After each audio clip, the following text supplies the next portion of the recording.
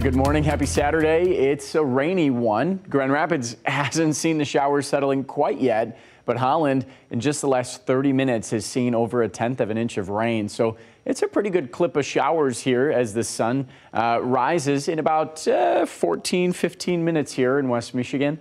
And the rain is going to persist right on through the morning hours, as well as the cloud cover for most of the day as well, whether you see rain or not. Grand Rapids, again, no showers quite yet. In about 15 minutes, though, I think it's going to change in the downtown area. Steady rain from South Haven along the lakeshore down over to Three Rivers. That's headed pretty much due east, so Coldwater and areas along I-69 still got more rain on the way.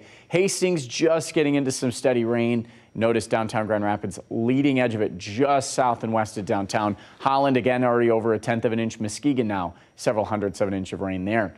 Visibility dropped as that rain moved in, down to 5 in Holland, 5 in Benton Harbor, 5 in Coldwater. But as that heaviest rain moves in, we're going to see the fog and the leading edge kind of move up to the north and east, where temperatures now are 50 degrees in Benton Harbor, 49 in Kalamazoo. We're at 38 in Grand Rapids, 34 in Greenville. So cooler air where it's not raining, much milder where those showers have moved in.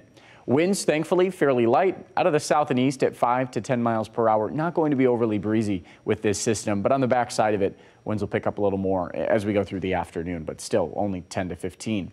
So the leading edge of this rain now into Grand Rapids, but the back end of it already approaching the Benton Harbor area. So Berrien County, Van Buren County, and Cass County will be the first to see this rain wrap up. And a lot of it is already expected to turn lighter here in the next hour or so. We'll see most of the rain wrap up by about 1 o'clock.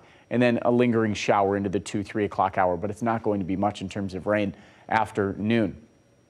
As we head into Sunday, Easter is going to start with a little bit of sunshine, but cloud cover will re-increase through the afternoon hours. We should be dry to start before the rain moves in around 7, 8 o'clock. Notice by 10 o'clock, it is some steady rain here settling into the Grand Rapids area.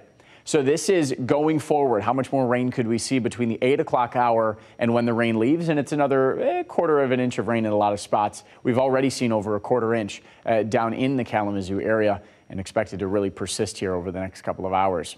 So we catch that hiatus into Sunday morning, but Sunday night more rain develops. Monday, Tuesday, Wednesday, widespread showers. And notice the pink. We are anticipating some snow to settle in as well. The ground is still warm, so a lot of the snow that we do see will be short-lived. But if we get what is anticipated to be a pretty wet, heavy snow, well, we could see some brief accumulations. And with that mixing in with some rain, it's going to be the coldest day of the forecast. But 50s everywhere else, and that snow is going to be the only little blip in what is going to be a warm-up here in the longer term, 8 to 14-day outlook.